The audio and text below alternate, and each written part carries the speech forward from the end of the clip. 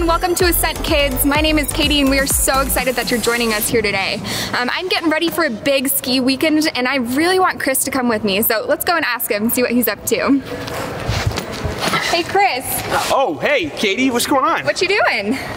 You know, I'm kind of a big sledder and I thought maybe I could get a little traction, but I'm not really having too much work. Sledding's really fun, but you know what is also fun is skiing. Have you ever gone skiing before? To be honest with you, no. I kind of just stick to the sledding. It's pretty easy. You just hold the rope and don't fall out. It's pretty simple. Skiing kind of feels like it's a little complex. Honestly, I'm pretty intimidated to do it. Yeah, it can be really scary when you're first thinking about it, but that's why I got you these rental skis. They're a great brand for beginners, and we're gonna go skiing on Saturday.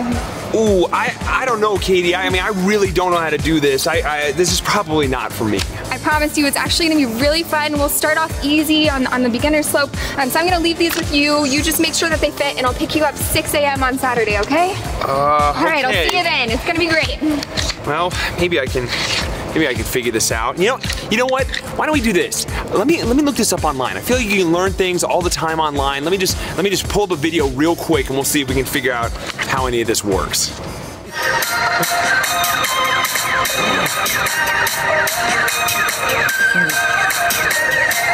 Oh no!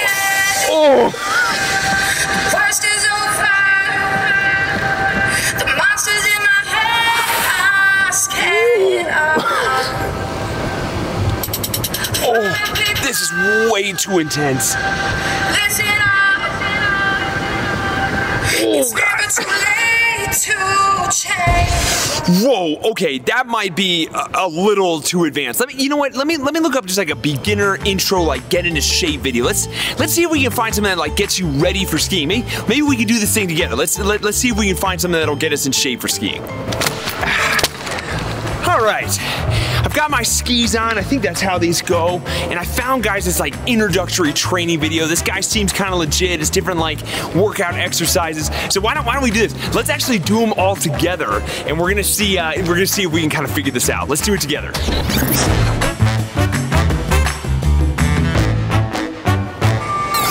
Okay, this looks like a good thing. Hi, I'm Dr. Craig McLean, chiropractor to numerous Winter Olympians. Okay. Also the fitness expert. Subtle flex. He's got a British accent. Probably means he knows how to ski. I think this is the guy we want. I think this would be helpful, and this is doable. Let's do it. Okay, side plank. Ooh, bulletproof the core. That sounds intense. All right, let's see if we can do it. Okay, first. This looks pretty tough with skis on, but I'm sure this will help. Okay. All right, let's try. Maybe we'll try that one. Okay, that feels a little easier to do. It would be a lot easier if I didn't have these skis on. That's all right. Let's try the next one. It'll be okay. All right, squats. All right. Here we go. Yeah, it's just like I'm skiing now. Yeah, okay, nope. Okay, got it, still got it. There we go. All right, lunges. Let's see if I can get this back on. Forget it. Lunge. No. It turns out, I think this would be easier if I didn't have the skis on, but I'm sure the skis help, right? It's gotta be. Okay. That's hard. All right, one more. Squat and hop and hop. Oh, guys, this is exhausting. I'm getting super tired. You know what? How about this? I feel like maybe I learned a little bit there, got a little bit more of the skiing vibe, but why not? How about this? Let's get our minds ready. Let's get our spirits ready. Let's worship a little bit. If I'm gonna go down a ski mountain, I'm gonna need God with me for sure. So let's worship together, and then maybe we'll try this out. When waves roar in front of me, so high that I can't see you, I don't have to be afraid. When your voice is calling me to deep seas I've never traveled, I don't have to be afraid.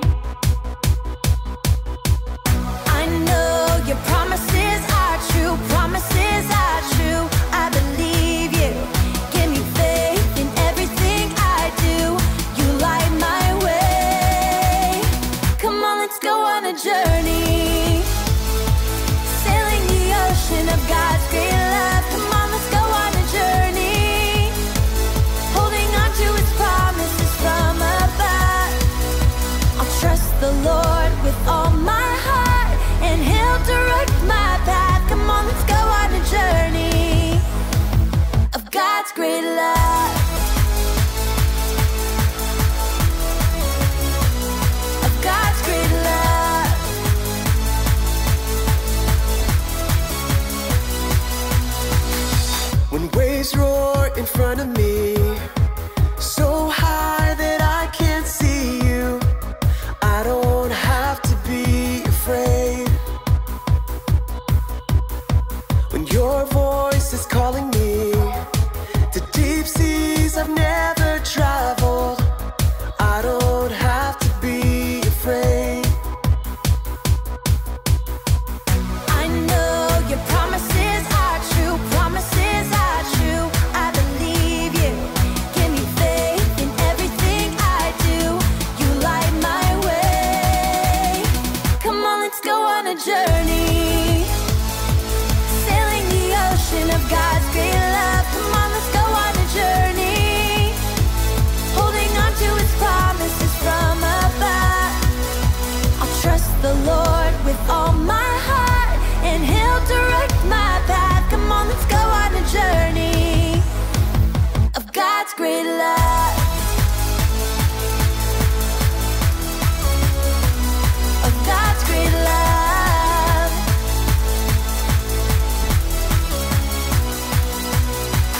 This is who He says He is. I can trust His promises. His great light will guide my way, blessing me with every day. His love covers my mistakes, sets the path that I should take. Jesus, King of everything, I put my faith in Him. Come on, let's go on a journey, sailing the ocean of God's great love. Come on, let's go on a journey, holding on to His promises from above. I'll trust the Lord with all my heart, and He'll direct my path. Come on, let's go on a journey of God's great love, of God's great love, of God's great love.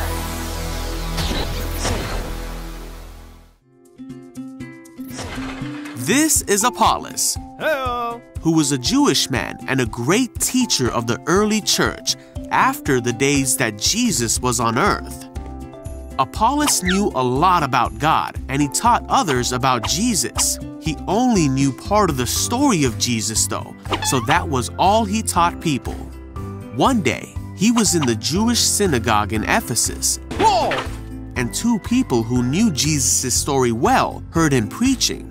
Their names were Priscilla and Aquila. After Apollos was finished preaching, Hey, wait up! Priscilla and Aquila pulled him aside and taught him more about God so he could understand even better. Oh, all right. Then Apollos went to teach at Achaia. Whoa! While he was there, he taught many people, and they believed in Jesus. He also met with the Jewish people there, Well, hello, friends. and using the scriptures, he showed them that Jesus was the Savior that they had been waiting for. Hey all, I don't know if you noticed this, but it seemed like Chris was a little bit nervous to try skiing. He's never actually done it before, and it can be really scary to try something like that. To be up on the slopes and to see all the snow and to not know what you're doing and to be moving fast and to not know how to stop. There's a lot of unknown things there, and there's actually some level of risk associated with skiing. So totally natural, totally normal for him to feel a little bit nervous. And I don't know about you all, but I've been in a similar situation before where I felt nervous to do something. And I want to tell you a little bit about one of those things. So if you don't know me, then you might not know this, but I am actually an emergency medical technician, an EMT, which means that I get to ride around on ambulances. I go in and I respond to emergency situations and try to help people who are in need. And when I was first learning how to do this, I spent a lot of time studying all of the books about medicine, learning different kinds of of diseases, learning what to do when people got in car accidents, or when they broke their arms or got hurt or sick, and how to help people with all of these different things going on. And I wanted to be prepared for any situation that I could come across. But at some point, I just had to jump in. I had to actually get on the ambulance and go and see patients and see what was going on and what they were experiencing. And it was scary because I didn't know what I was going to find. I didn't know if I would be 100% prepared to handle things, but I didn't have to. And that's the beauty of it. Sometimes you can actually just jump into something that you've never done before, and you might not feel fully prepared for, but you take that risk and you jump in, and that is how you learn and how you grow. You see, in the story that we just read, we meet this character named Apollos. Now, Apollos, he had heard about Jesus, he heard about God, and he was really excited about it. And he wasn't an expert. He didn't know everything that there was to know about him, but he was so excited about hearing about Jesus that he just went and he started talking to all the people, sharing his story and teaching about him. And that's what we want to encourage you all to try as well. Maybe you are scared to try something like helping your parents out. Maybe you think you're too young to help them with something, or maybe you want to play a sport or try an activity, but you feel like you're not good enough, like you don't have it all together, you don't have all the answers, so you're too scared to try. Well, you know what? Sometimes it's actually okay to be scared and to jump in anyways. It's okay to not be an expert in something and to jump in and just learn as you go. That's sometimes the best way to learn, like it was for me as an EMT. I can't prepare myself for everything out there. Sometimes I just have to show up. And you know what? When I don't choose to show up, then people will actually get hurt. They might not get healed. And so it's actually sometimes better to just take that risk. So that's what I want to do with Chris as he's learning how to ski. I want to encourage him to just get on the slopes. So let's go and check out how he's doing.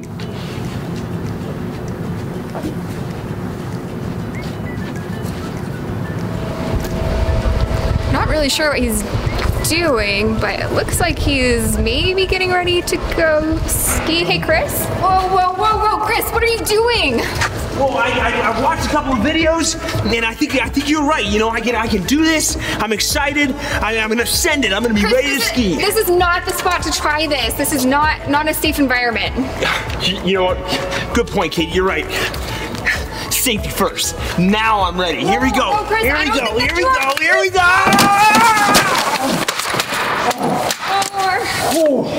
Are you okay? Well, my legs are still on. I think I'm all right. But that didn't look like it did in the video. No, you know what? That's because this is not real snow. You can't just try to do something in a completely different way. If you want to do something, sometimes you just have to jump right in and try it.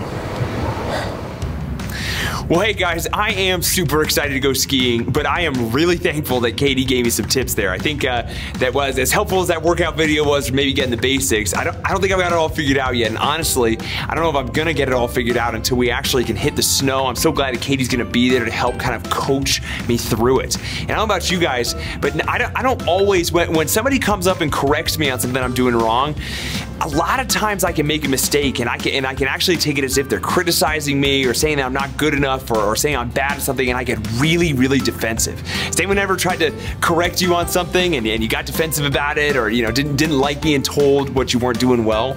I think it's so important that we see there is a difference between correction and criticism. Criticism is where somebody insults you or doesn't think you're good enough at something, but correction is just somebody making you better.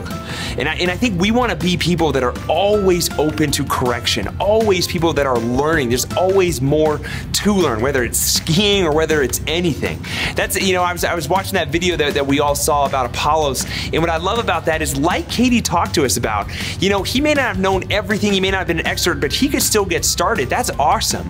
But when Priscilla and Aquila showed up, they corrected him. They actually helped him understand more. And he didn't get defensive about that. He didn't see that them saying, you're doing it wrong or you shouldn't be doing this. Not at all. They were just making him even better at what he was already doing, of helping people, of explaining what God is like and what he does and who he's like. And because he received their correction, he was actually able to help way more people. He was actually able to have influence far wider because he had gotten better because he was open to correction.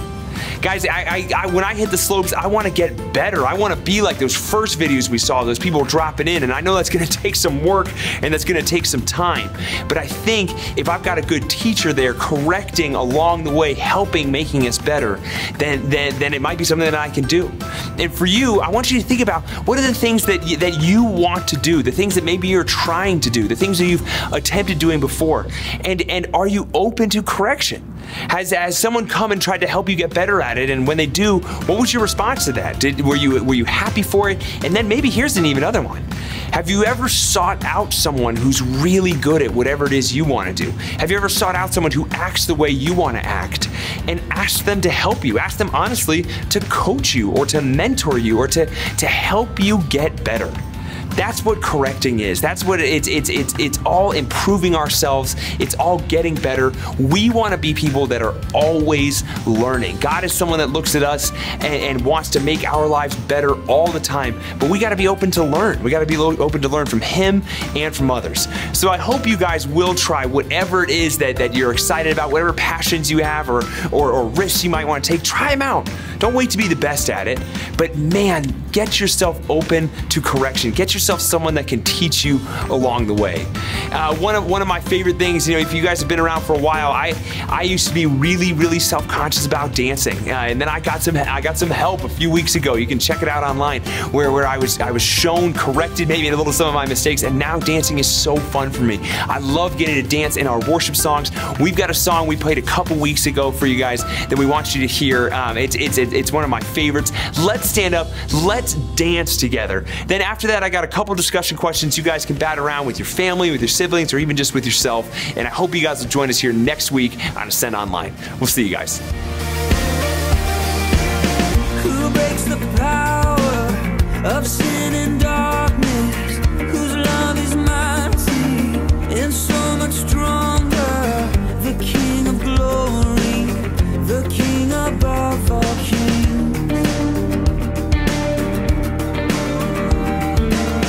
Who shakes the whole earth with holy thunder and leaves us breathless in awe and wonder? The King of glory, the King above all kings. This is amazing grace. This is unfailing love. That you would take my place, then you would bear my cross. You laid down your life, that I would be set free. Oh, Jesus, I sing for all that you've done for me.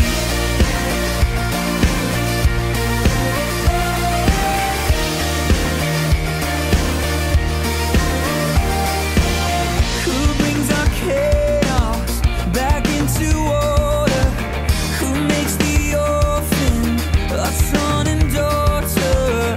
The King of glory, the King of glory. Who rules the nations with truth and justice? Shines like the sun in all of its brilliance. The King of glory, the King above all kings. Yeah, this is amazing grace. This is unfailing love. That you would take my place, then you would bear my cross. You laid down your life, that I would be set free. Oh, Jesus, I sing for all that you've done for me. Worthy is the Lamb who was slain. Worthy is the King who conquered the grave. Worthy is the Lamb who was slain. Worthy is the King who conquered the grave. Worthy is the Lamb who was slain.